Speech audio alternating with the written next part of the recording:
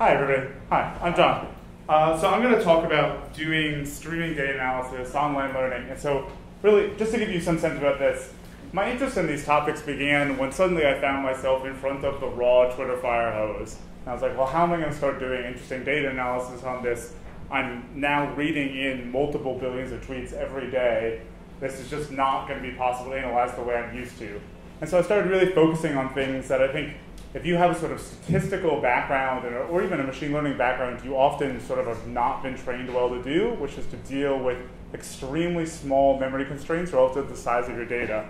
So just to get a quick show of hands of a bunch of topics that are sort of going to come up, let me see a few things. So like, how many people feel like they're on top of the idea of space and time complexity? Like, raise your hand if you're like, yeah, that's totally familiar to me concept.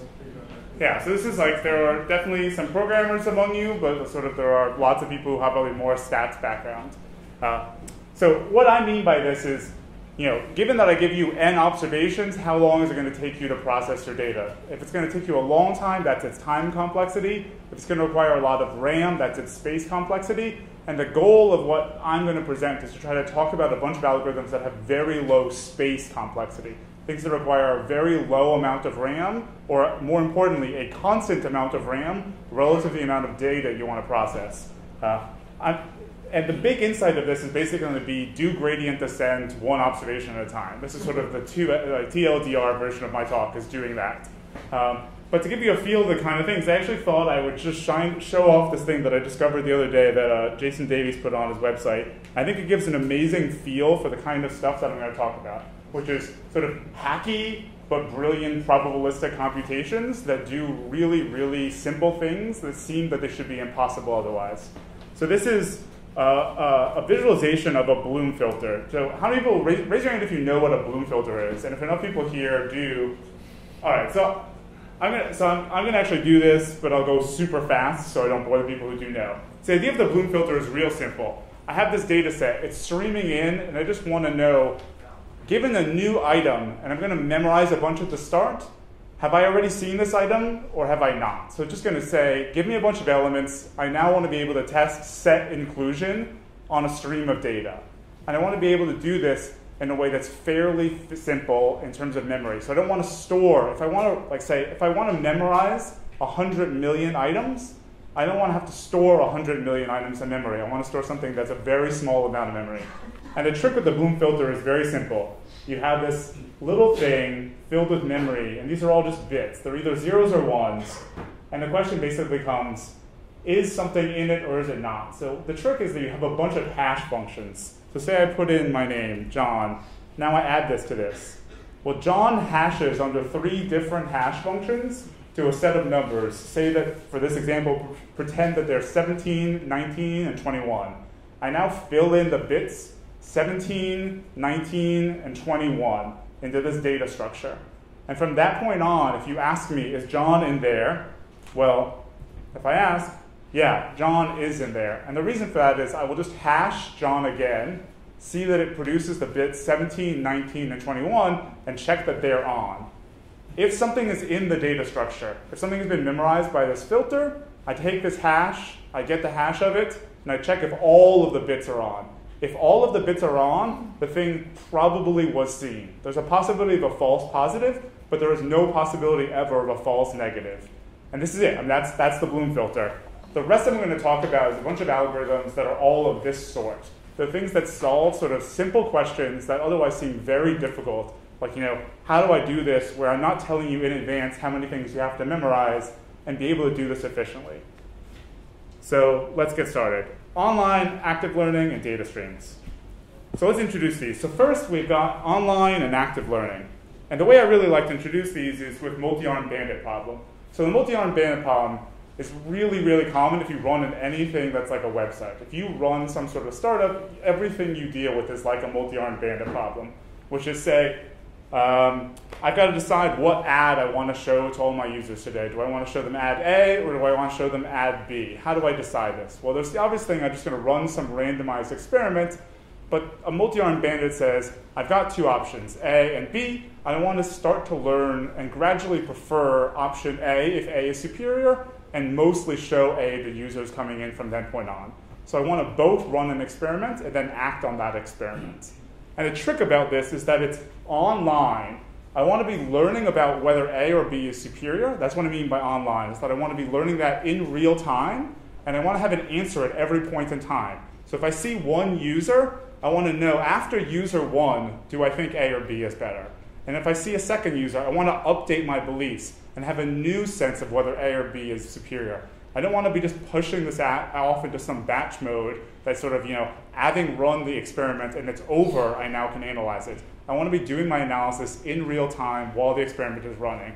Active learning is something I'm not going to focus on very much in this talk, but active learning is the next step up, which is not only am I figuring out which one is better, but I'm also figuring out what things I want to be exploring in the future. That's what makes it active, which you decide what you want to learn. And if you want to do active learning, you always need to be able to do online learning. And so you need to have good tools for doing learning online. So here are what I would identify as the basic requirements for doing online learning. The model has to be able to survive cold starts. This means that a lot of sort of very naive frequentist things won't work. If I just start running A and B and I have no idea whether A or B are superior, I have no data, and so it's sort of not obvious what I'm going to do. One obvious trick is that you use some sort of simple prior, and you just say, before I know anything, I assume they both have click-through rate of 0%. And then everything at that point on is going to be better by definition, and gradually you're just going to learn from there. In addition, this is really the definition of online, the model has to be ready to make up-to-date predictions after every observation. And this is the thing that's going to really stand out about the stochastic gradient descent that I'm going to talk about later, which is every single time I see one observation, I want it to affect my model. I don't want to have to wait for huge batches. I want to be able to do something immediately. And in order to make that work, model updates, the steps that actually work every single observation, they need to be very cost effective. And then I mean two things by this.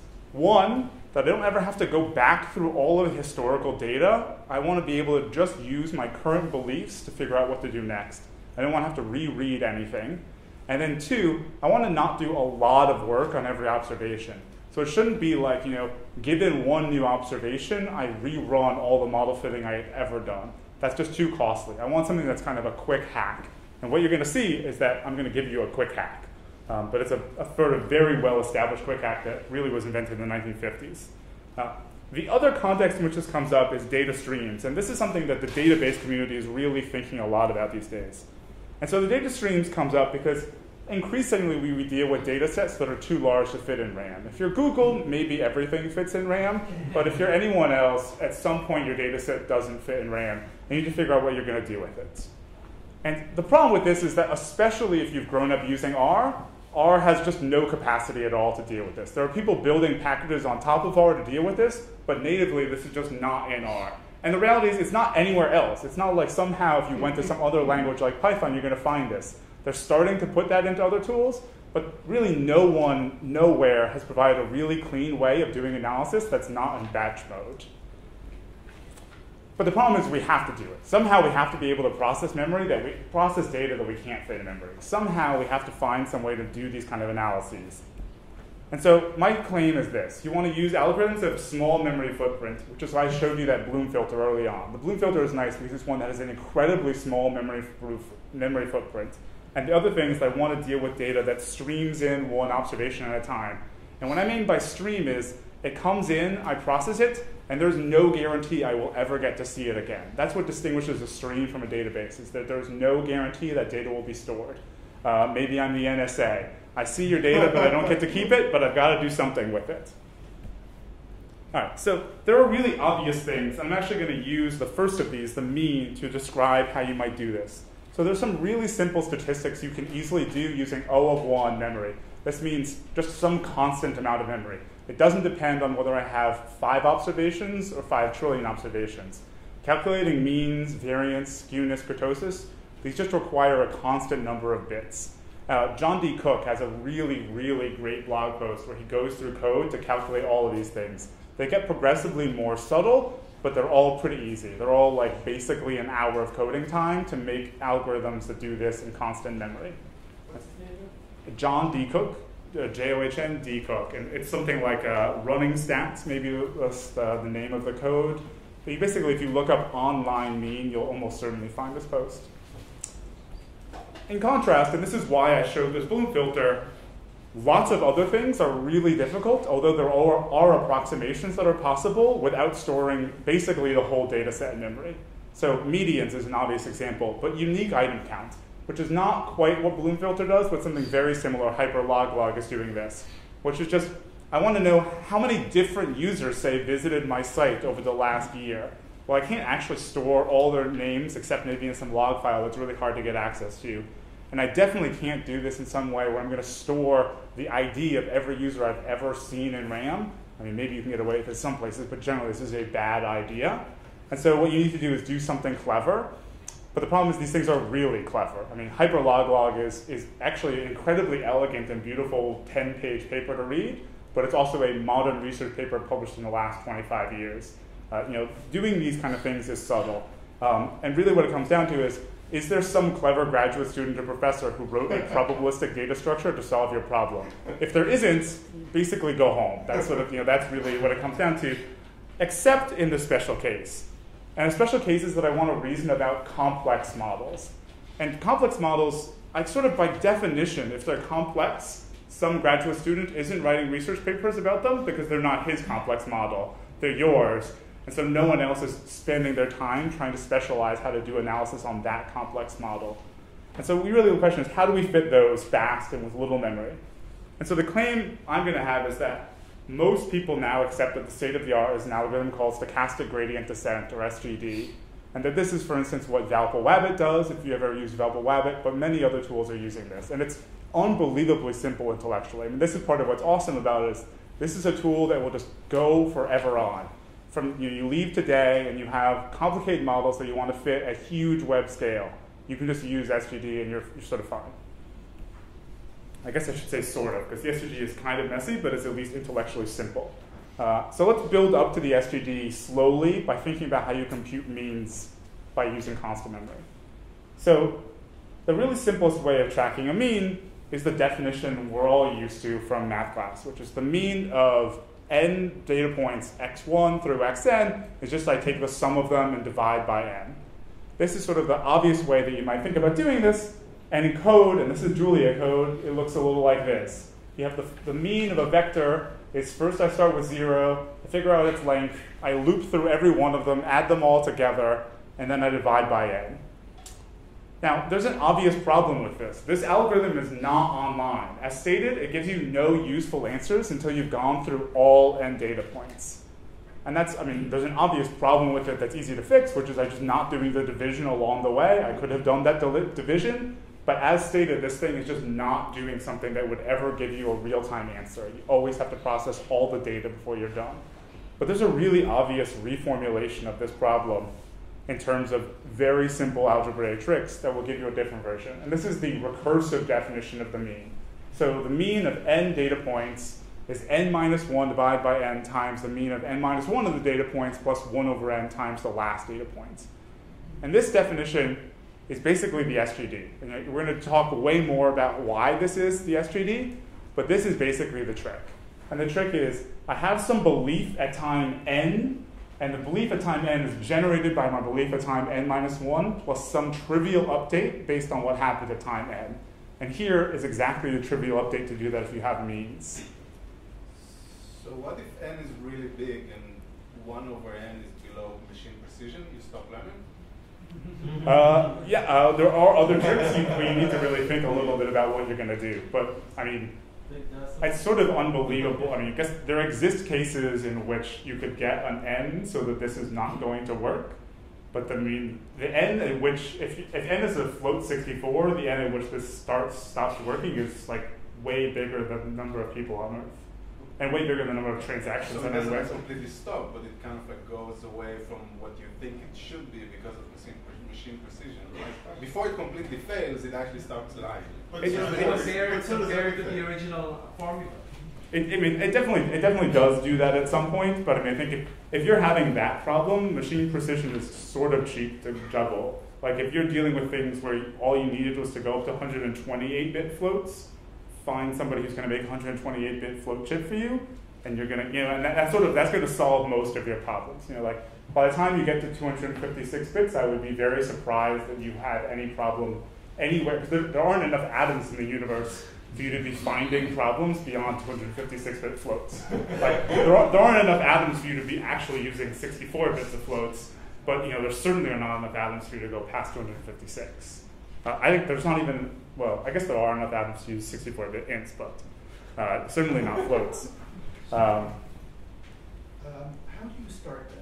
What's your first? So the math, yeah. So it really depends on the exact application you want. I'm going to pretend for the rest of my talk that I always start things at 0. So, but it does really depends. Like in the bandit case, if you do this kind of rule for updating, it's really important for many practical applications that you start it with a very optimistic guess of what the mean is. And this, yeah, we'll talk later if you want to know why that's true. But it really depends on your application how you want to start this thing. Yeah. There's other versions of the online mean formula. What'd you say? There's many versions of the online mean. Yeah. This is just, I've seen another one that's nothing to do with this. Yeah, so there are actually others that are slightly more robust numerically, I think, than this one. So why did you choose this one? I can never see it. This one is really simple and is going to be also how you get to the SGD.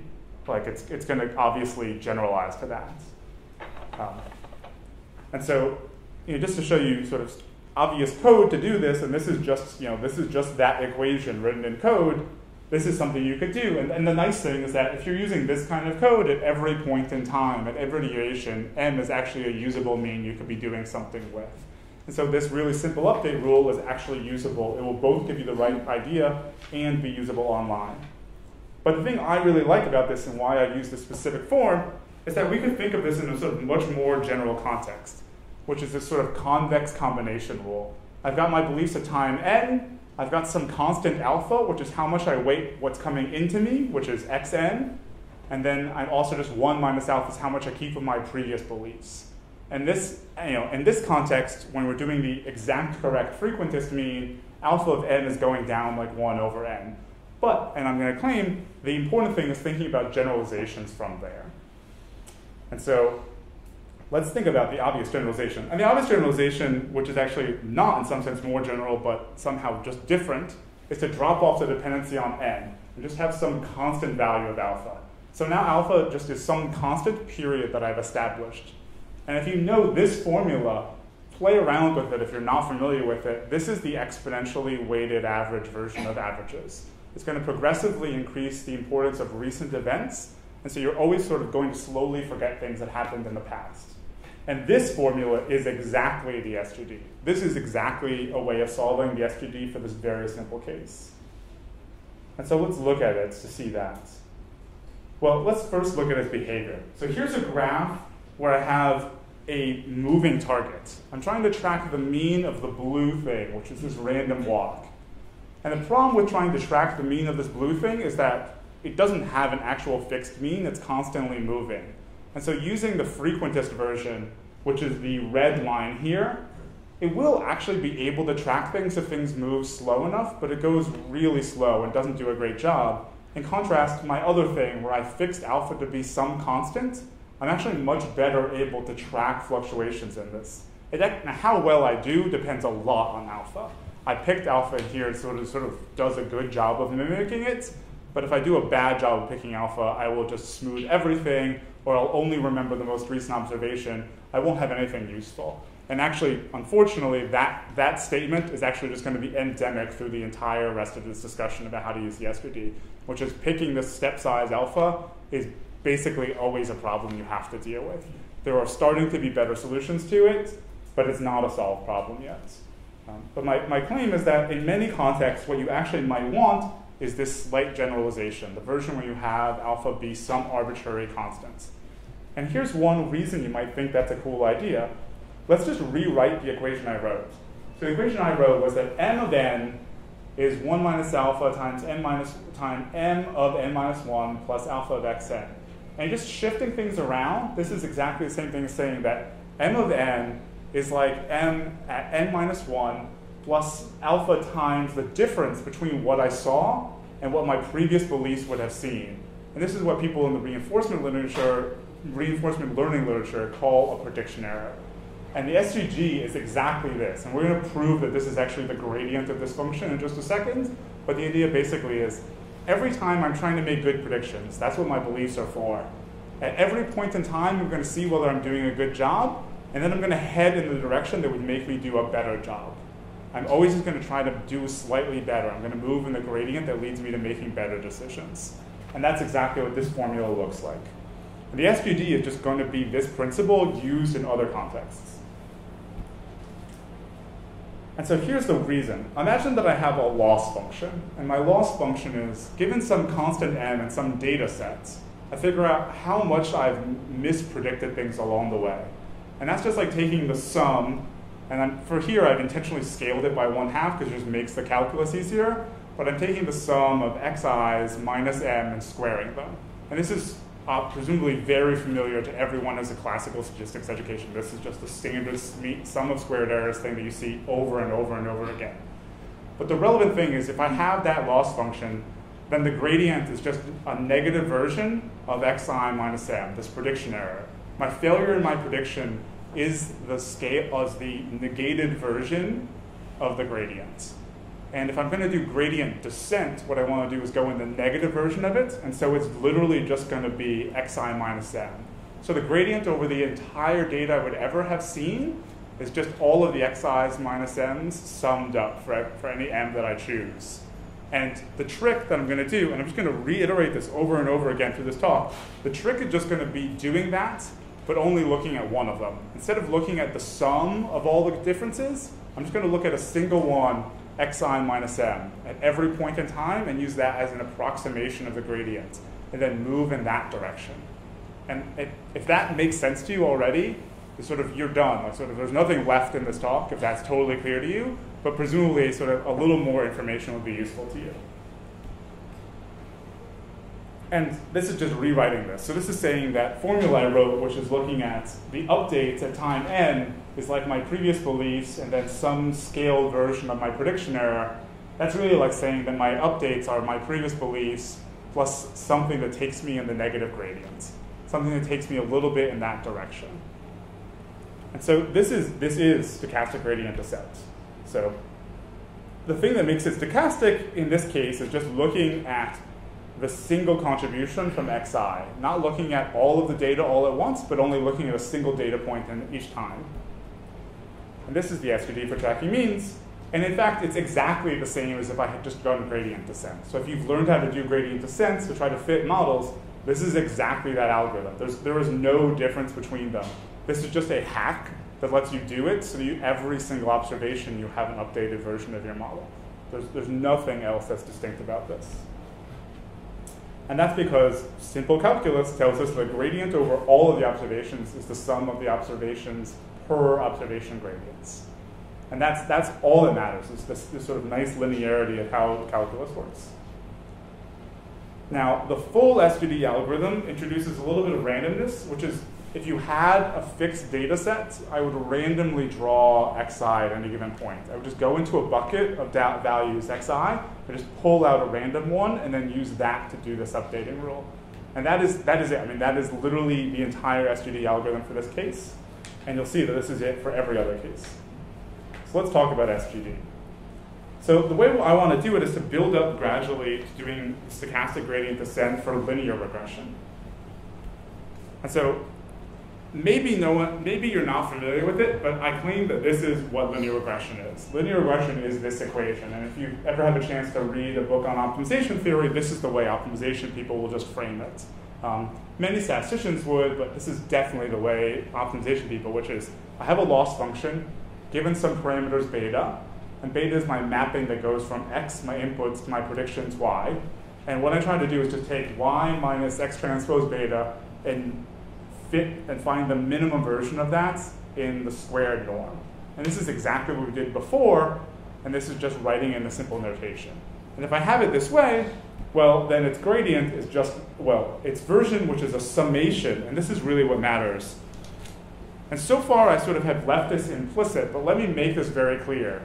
The trick about using SGD, if you're going to try to use it in practice for something you care about, is that you need to use it on models where the loss function over all of your data is the sum of the exact same function applied at every data point.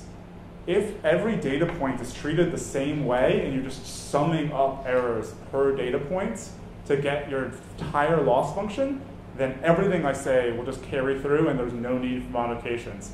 If that's not true, you're just in a much, much more complicated situation, and I mean, we can talk later, but things are going to be bad in general if you're just sort of not having this property. Thankfully, almost every statistical model you care about is this. I was going to say, can you give some examples where you'd be in a bad place? So any model in which you think the data is not all independent, so if you think like the observations are not all independent draws, then that's a bad place. And Markov models would be an example of something like that.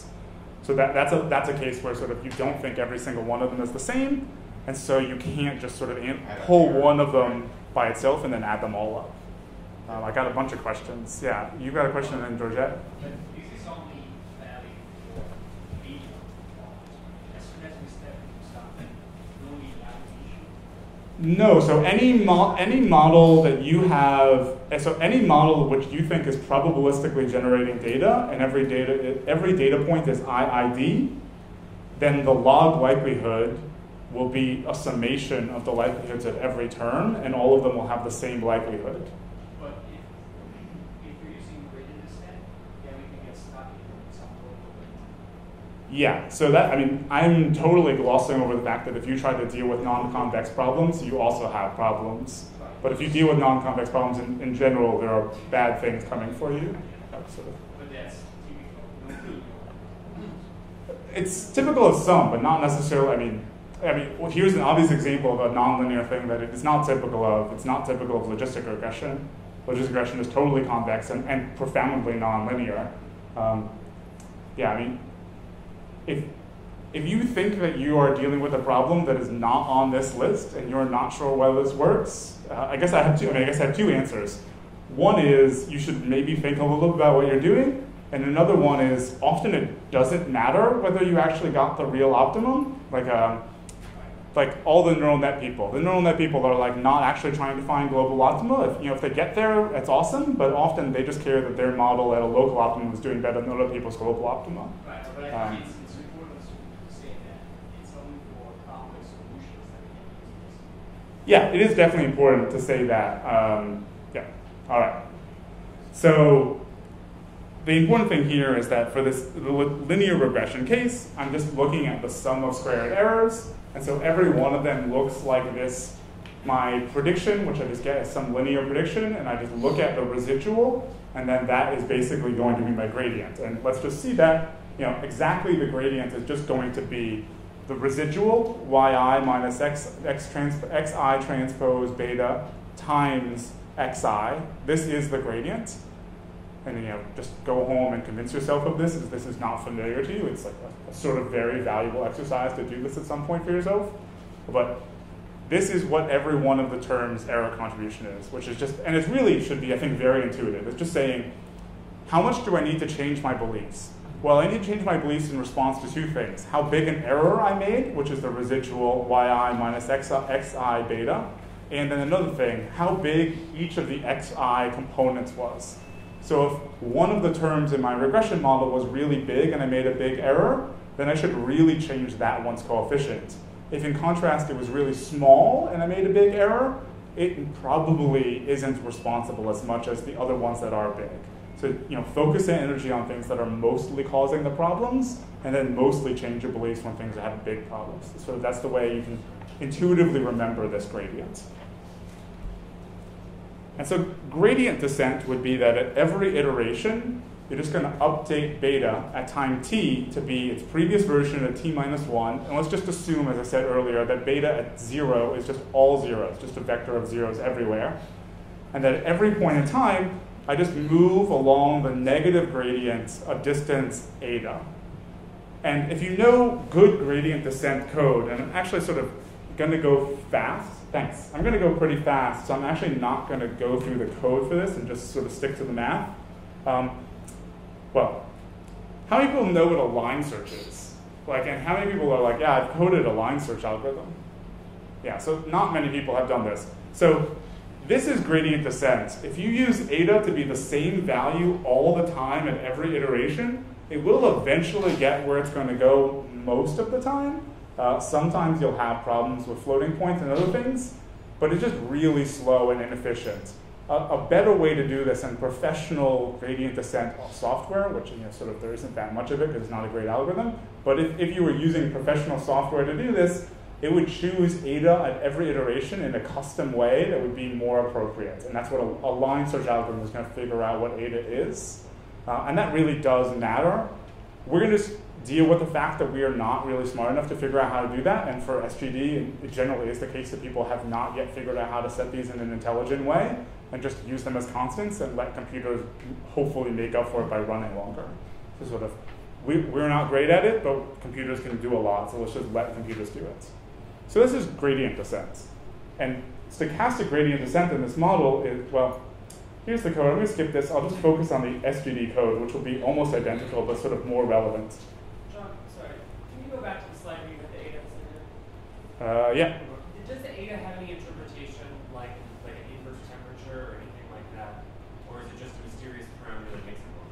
There may be literature in which it has that interpretation, but I have never read it. But that does not preclude its existence, just that I'm not familiar with it.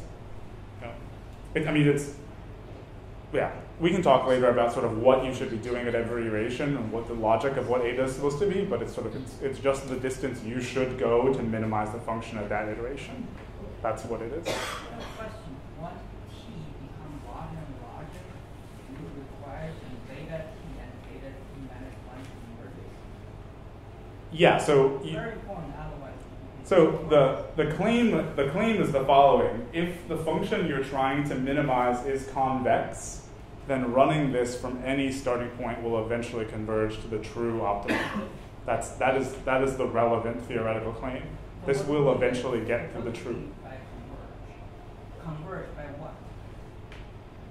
What do I mean by converge? I mean that as t goes to infinity, the value squared norm will go to 0. How do you define the distance? I mean, the distance between t and t minus 1 is 1, and the distance between betas is going to be the Euclidean norm. I mean, if you want, I'm happy to give you references about the exact definition of convergence, but the convergence is going to be this thing is exactly the same as the true value, and it's going to get there at the true optimum eventually as t goes to infinity. That's the theoretical claim. Normally, converges by probability. There's nothing probabilistic so far. Nothing I've said is probabilistic, so that's sort of a red herring. Yeah, this is streaming data, it's time data, and time data often has autocorrelation, so it seems like a very limited type of situation you'd be able to apply this, if you could apply it to autocorrelation. Well, this certainly applies in autocorrelation. I mean, because you said each observation has to be independent. I did say that, but that's also not, I mean,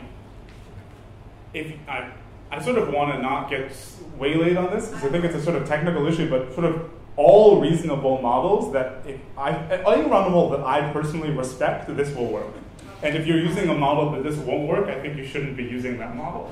I think that's, and it sort of doesn't depend on autocorrelations, because this is just a property of convexity of functions. Okay, so if there is autocorrelation. It'll still work on it. Sort of, it's really like only if your function has like weird problems that sort of it's got, for instance, it's not identifiable. If your model is not identifiable, this won't work. But I think people who use non-identifiable Myles sort of should rethink of their models. All right, let's sort of not get too slowed down. I guess I should have allocated more time to spend on classical gradient descent. But I think it's more interesting, and it's so similar to go through the theory of SGD, so let's just focus on that. And it'll be basically the same thing. So we'll skip the GD code. So the SGD trick is this, and this partly solves your concern about autocorrelation, which is at every point in time, I'm going to draw one of the observations randomly. And this is the theory where this is definitely going to work, is that I just draw something randomly from a bucket. If they're coming in streaming on a website, that's not necessarily true. Basically, that's just hope. You hope that that works, but sort of no guarantees that it's going to be true.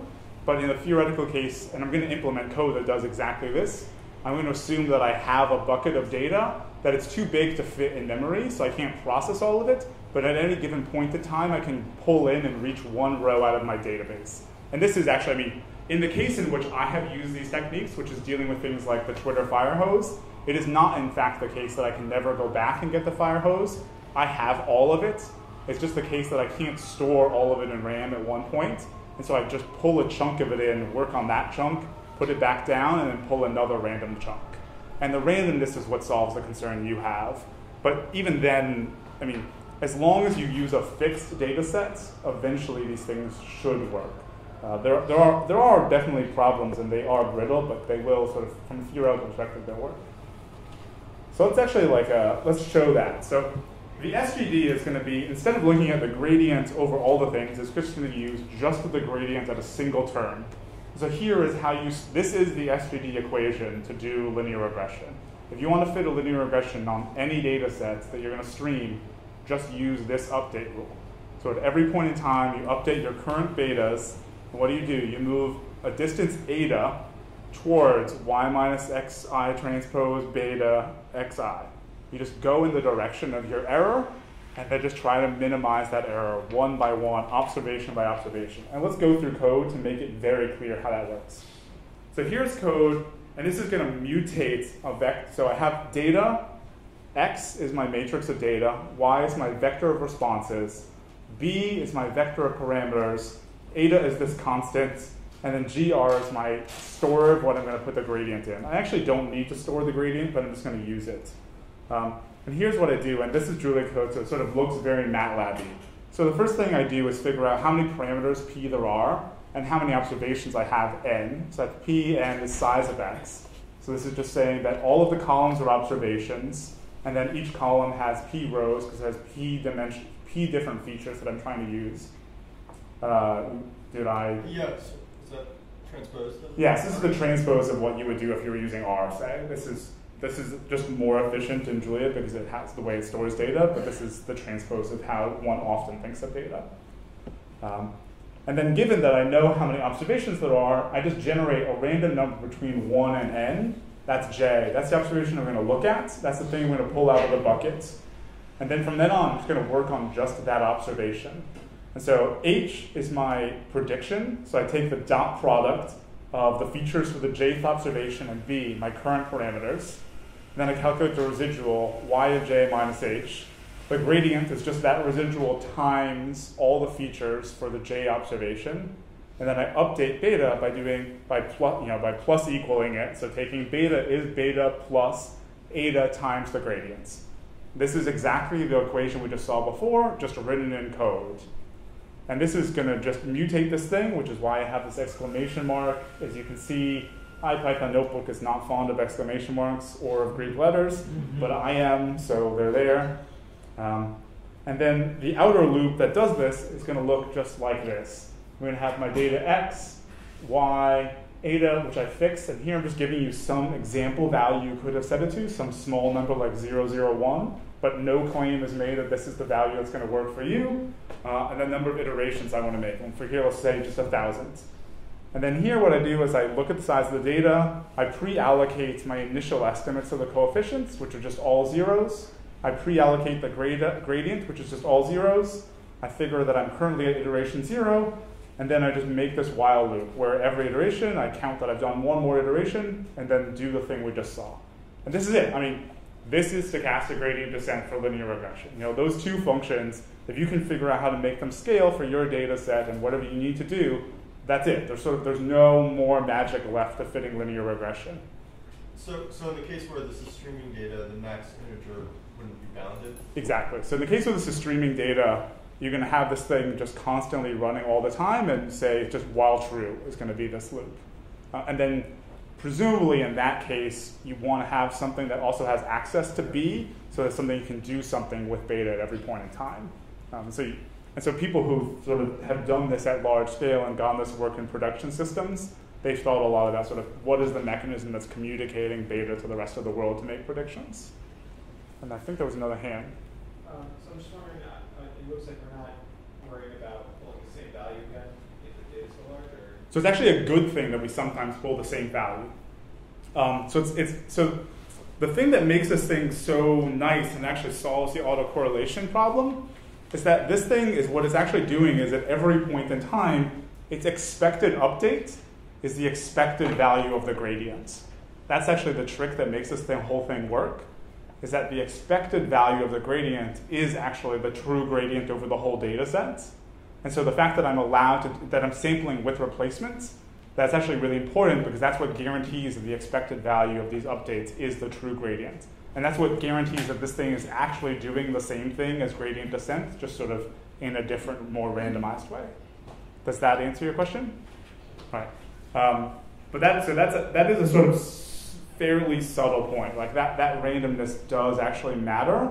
And the one way you could think about it is, and I think there's probably papers, but I have yet to read them, that sort of are doing things that make it clear the relationship between the SGD and the bootstrap. But there is sort of similar spirit between calculating the SGD and like bootstrapping gradient descent. There's something very similar in sort of the way you think about them. Yeah. This is kind of orthogonal to this method, but a lot of times, you want to scale your features, and in order to scale your features, you might need to know some properties about them. Is there sort of this parallel, crazy like feature scaling, streaming? Yeah, so I'm not going to get to that. So let's actually quickly talk about, right now, let's talk about when this would go badly, and the first obvious case is the one you just brought up. So the first problem is that you have to actually know the right value of eta. This constant that's deciding how far you go at every iteration along the gradient, it really matters. It matters exactly as much as that original graph I showed you where I had really carefully hand-tuned alpha. And if I had set alpha to be something else, I would have sort of always gotten the same constant. And if I had gotten alpha to something totally different, I would have sort of flopped randomly around space and never learned anything. It really, really matters that you set eta to the right values here. And so most people who try to do this will have some sort of tricks. Sort of either you say start with the sort of very small subset of the data, read that, explore a bunch of different values of eta, find the best value of eta, and then use that for the rest of the data. Or you might do something like early stopping, where you're fitting most of the stream, but then you have some held out cross-validation set where you're constantly checking. And when you sort of see that you're doing badly, you stop trying to move in the gradient anyway. There's all sorts of tricks to setting eta. But even when you set eta to the best possible value, the fact that the features may not all have the same scale is a total killer. The thing that makes this bad is the thing that in general makes gradient descent bad. So if you've sort of sat down at some point in your life, and if you haven't, I totally encourage doing this. If you sat down and coded gradient descent, there are two obvious things that go very badly for gradient descent. One is that some of the features are really huge and some of the others are really small. And so the gradient is just sort of totally lopsided towards some of them and not towards the others, and which makes sort of the ideal setting of eta different for one of them from the others. And that's sort of a huge problem. And I'm going to talk about one standard solution, which is what people call AdaGrad, which we actually set a different eta for every feature. And that's going to fix the fact that they all have different scales, because you're going to set eta relative to the scale of every feature.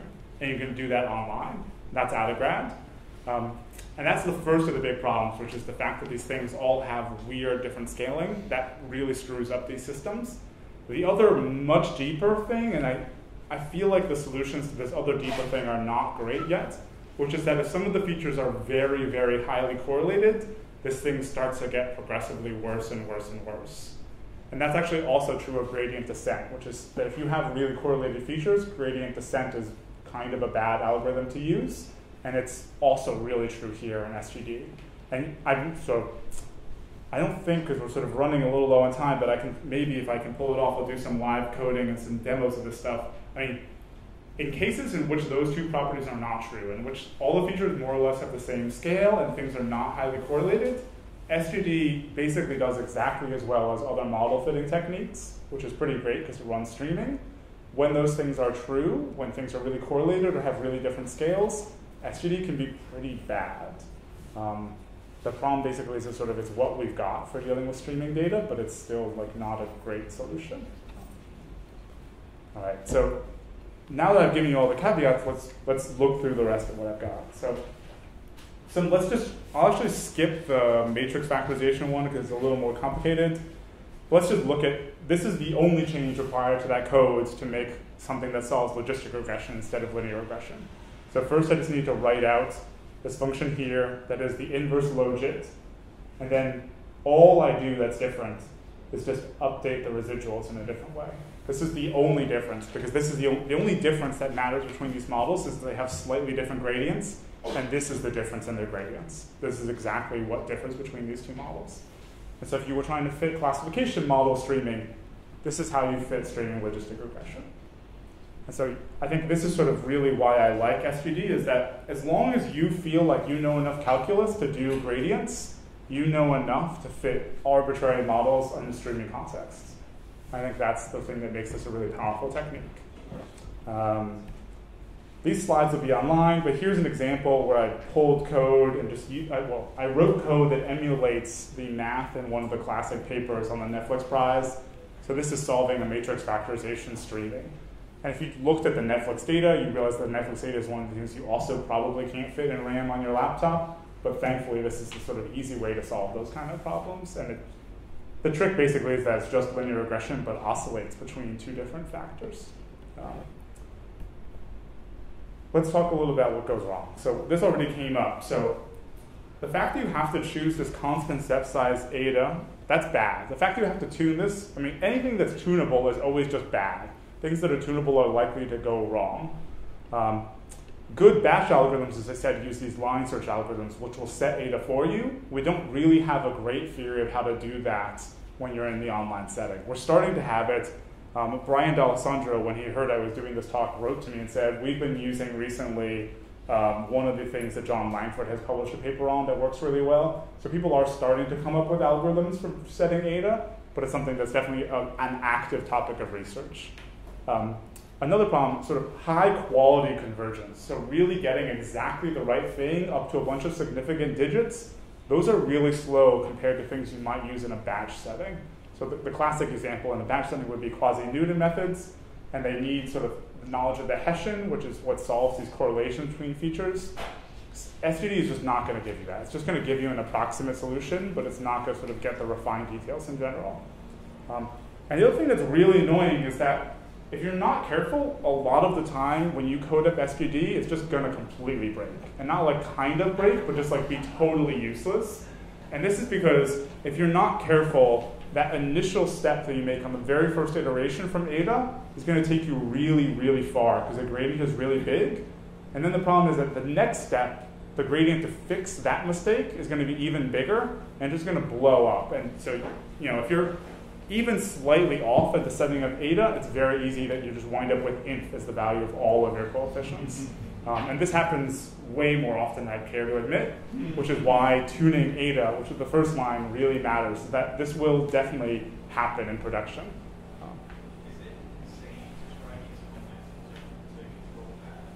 Yeah, so it is saying definitely to try to use that. And I'm actually going to talk about what is sort of the analog to momentum. So momentum is the concept from gradient descent, where basically you average gradients over time, and there are varieties of momentum, but they all sort of have that spirit of being averages of gradients. The analog is what's sometimes called Polyak averaging, and that's going to be basically the same thing, and I have some slides to show how that works.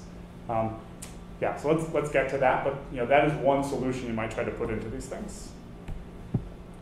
So I guess there's 2 points, and Leon Batu, who's written a lot of really nice papers about this topic, really iterates these points over and over again, so I think I should iterate them. Sometimes low precision convergence is actually a virtue. Sometimes low precision actually kind of winds up being like running regularization, even without having asked for it. And the claim, and I think this actually is a true claim, is that often bad optimization algorithms are good learning algorithms. That trying to find the exact best fit to your data is not always a good thing if your data is kind of bad, and that sometimes a kind of hacky fit to that data may actually be more beneficial. And so I think that's another virtue, is that often these things actually give good fits. So let's talk a little bit some tricks that exist for improving SGD. So one is, you really should do this, is decrease step sizes over time. So I'll talk a little bit how to do that. Another is smoothing estimates by averaging, which is basically momentum. And another is setting learning rates per parameter, which is how to deal with the fact that the features have different scales, and that's attograd. And there's literature on all of these tricks. So the first one is actually very classical. So let's go back to thinking about inferring the mean and sort of what is the optimal thing? That if the thing is stationary and you're just trying to find the right mean, what is the way you should have been setting alpha?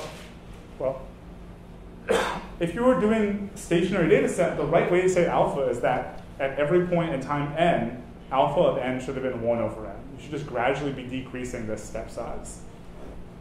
And that's actually a very general principle. There's a proof by Robinson and Monroe, and I think probably an earlier, well, actually no, Robinson and Monroe was a different paper. The same Robbins, I believe, in the 50s published a proof of this same. And Robinson and Monroe was something slightly different, which is that in general, if you want to guarantee convergence for the SGD, you need to guarantee that alpha decreases like 1 over n. And there are slightly more. It needs to actually it needs to decrease like 1 over n, but not as fast as 1 over n squared. So it has to be somewhere below 1 over n squared, but it has to be at least as fast as 1 over n. That's the theoretical claim required to get actual convergence to the true values. But if your data is not stationary, convergence is sort of much less important. And that n is your total number of data points? Yeah, n is all the data points you've seen. So how do you deal with it when you have a streaming data set and to be infinity? Well, n never is infinity because you've never seen infinite amount of data. And that's what I'm saying, it's not the total number. It's the total you've seen so far. Thank you, okay. So yeah, I guess we mean different things by the word total, but yeah, it's the total you've seen up to time n. All right, and then, so if you read the literature, you'll start to see equations that look like this, which is that alpha of n is that constant eta, but decreasing like 1 over n, with maybe some offsets, tau 0, which is sort of like the effective initial value of n. And that gives you just 2 parameters instead of 1 to 2, which is annoying, but this is often will give you much, much better results. And I believe, and maybe someone will correct me if I'm wrong, this is the default setting in scikit-learn for doing SVD, is to use this setting for alpha. Another one is the question about momentum, and this is averaging estimates. So I think it's actually easier to just show it. So this is exactly the same rule we did for linear regression, but here's this Polyak-Ruppert averaging. So let me just sort of show what really matters. The trick is that instead of just containing beta as a solution, beta is actually going to be this like kind of hacky intermediate solution, and our real solution is going to be C. And then every iteration, we do the normal SGD pass, which I'm here calling Polyak pass, but it's exactly what you saw before to update beta. But at every point in time, then what I do is I set C, my real solution. C is an average of my previous version of C, and then the current update I have to B. And this is like momentum. Sort of, it's not exactly the same, but it's a sort of similar spirit. And if you sit down and write out the expansions, you'll see that it's basically averaging out gradients over time. And this thing turns out, in my experience, to be ridiculously better than sort of black box SGD. Sort of considering how cheap it is as a solution, it's sort of so little work to do it. It turns out, in my experience, to sort of solve a lot of the really awful instabilities that you can sometimes get in these things. So that's one way you might try to solve some of these problems. And the last thing I'm going to mention before I stop is a per parameter step size. And this is AdaGrad. Yep. So actually, all of the things that matter about AdaGrad are right here. So like before, we're going to randomly draw J, which observation we're going to analyze. We've got our hypothesis H, our prediction. We've got our residual, the difference between the truth and our hypothesis. But here's what's going to happen. We're going to update the gradients like we were doing every time before. And then what we have is this additional thing that we store S. And S is just the sum of the squared entries in the gradients we've seen so far. And so that's what S of I plus equals GR of I. So at every point in time, so at time n, S for feature 1 is the sum of the squared entry in the gradient for feature 1 at every other point from 1 up to n minus 1. And so this is just giving you some sense of the scale of the gradient, and the scale of the gradient is related to the scale of that feature. And so this is just giving you some sense of the scale of that feature. And then what you do then is you set beta to be like eta times the gradient, but shrunken down by the size of the sums of the previous gradients. And that sum has two nice properties. One is it deals with a per parameter feature problem, which is some of the features are big and some of them are small. That solves that problem. And it also, because this sum gradually increases as n increases, is actually like a hackish way of also decreasing like 1 over n. This also, which is not obvious, but it also has the property that this thing gradually goes towards 0. And so this AdaGrad trick, and this was very, very highly recommended to me by Alex Passos, and so I sort of very, very strongly prefer it. this thing I find is sort of this mixed with some polyotic averaging goes a really long way to making this usable in practice. I think there's a typo, you're returning B, right? No, so these are all mutating functions. That's what that explanation. Okay, sorry, so I'm editing B in place and then just returning void. This is very C style Julia code. And so that's actually, I believe, well, yeah. So I guess I'll let people ask questions first, and then I'll sort of say my last three things, and then have broader questions. Is there a good recommended way to calculate standard errors? For the estimates of these things? Yeah, we're a statistician, right? Well, the SVG is generally used in cases in which what we really want is predictions, not true estimates of parameters. There probably is literature on that, but I'm not familiar with it. In large part because basically every paper I've ever written on I've never written any papers on this. Every paper I've ever read on this topic has been written by a machine learning person, and machine learning people just don't care about standard errors. And so I think sort of sense that I think they may exist papers that have talked about how to do that, but I've never read any of them. If someone knows one, I would love to hear about it, but I'm not aware that they even exist, let alone that they sort of are usable. Sorry. Yeah, the SVG very much comes from machine learning culture. It very much comes from people who are just trying to make predictions at sort of massive scales, and they're sometimes sort of throwing some topics under the bus. Adam?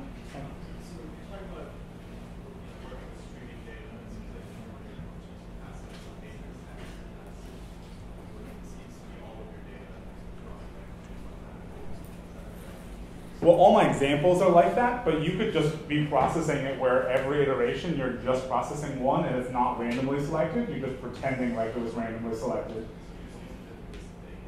You just use the newest thing, and that actually, in that context, which is the virtue of setting alpha to be a constant, in that context where you're just accepting the newest data, this model, because you're having alpha be a constant, will be like an exponentially weighted average of those values you should have had for the parameters. And so when, say, summer comes and people suddenly have different behavior than they had in winter, the model will shift to be a new type of model. And so that's how it sort of will deal with the fact that the data is not actually random, is that the constant alpha will actually fix that problem somewhat. I mean, it creates other problems, but it fixes that one. Is the alpha the eta, or is it? Yeah, they're basically the same thing. Alpha was what I used in the original equations, and then eta is what I was using in these equations. And then you had a question? Yeah, this Hessian-free optimization, does that have something to do with determining eta here? There probably are. So the question was, does Hessian-free optimization have something to do with this? I have not yet read a paper on using Hessian-free methods for stochastic gradient descent, but there probably will be one soon, since it sort of sounds obviously like the title of a NIPS paper. So Hessian-free methods are just a sort of a trick for not having to store the whole Hessian, and so they're pretty great tools. But I've never used one, so I've never coded it, so I don't know the details. But my sense is that they're pretty involved iterative calculations, and so they're kind of hard to do in this streaming context.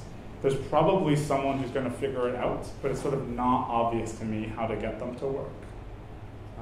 But probably at some point they will exist and be usable. And that's actually very closely related to this thing, which is variants of quasi-Newton methods. So there have been people creating things that sort of approximate not just the gradient on line, but the Hessian on line.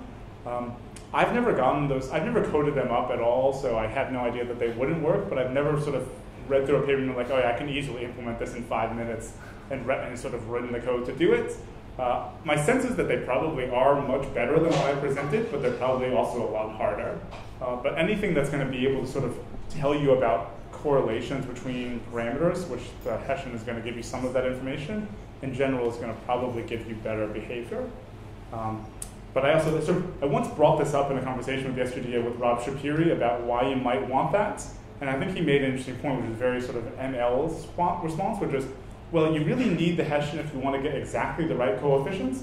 But his response was, well, I don't really ever care about the exact right coefficients if the features are that correlated, because sort of many different settings of the coefficients would have been just as good. And so one reason why maybe you don't need the Hessian is that maybe for the purpose of prediction, it's sort of irrelevant. I mentioned this idea of automatic learning rate tuning. So this is some papers that John Langford has, which is saying sort of how do you actually set ADA in some automatic way. I think that stuff probably in the next 5 to 10 years will be sort of largely solved, and this will be just technology that's sort of black boxable. Right now, you do actually need to think a lot about this before you run this in production, but I think people will start to solve this problem. And then the final one, which is to make this thing really run nice, often to get a great solution, you actually don't want to totally stream the data, but you want to make a more than one pass through all of it. So you want to take some big thing, stream it row by row, but you actually need to make more than one pass to get through it. And figuring out how many passes you need to make is also another question. I think that's sort of the other big problem that comes up on this, and there are a bunch of papers that are all basically, I mean, the holy grail of this literature, to be very clear, the holy grail of this is to eventually figure out completely automatic techniques that you don't have to make more than one pass to your data to get the right model fits. People are getting there, but they're sort of not yet there, and it really depends on what data you have, whether you could get away with less than one whole pass to the data.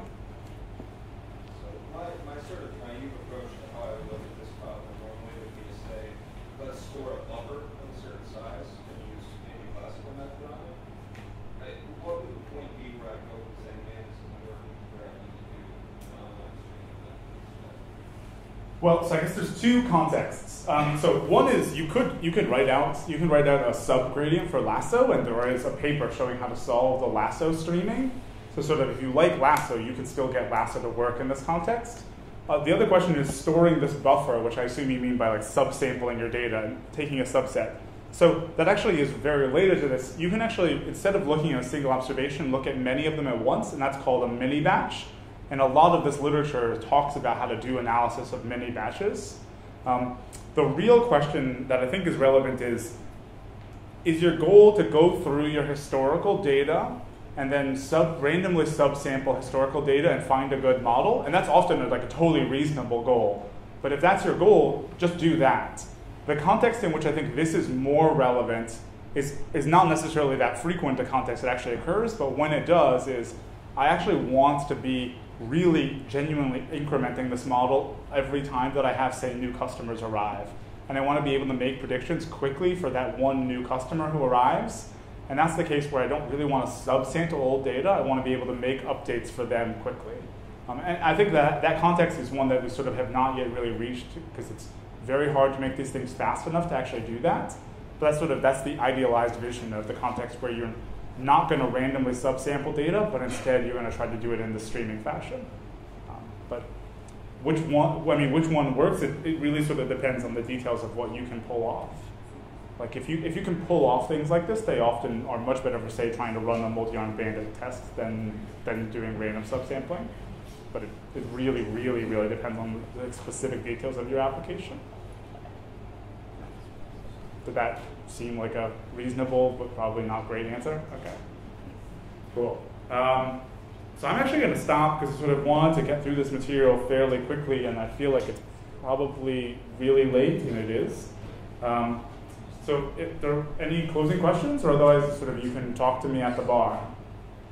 I see no closing questions, so what's that? Rye House. So we're gonna so we're heading up to Rye House. That will be the bar that if you want to come ask me a question or just hang out and think for a little bit, we'll be there. I think it's at 17th Street, right? Yeah, between West and 5th. Yeah, so 17th between West and 5th, and we'll be there in a few minutes. All right, thanks everybody.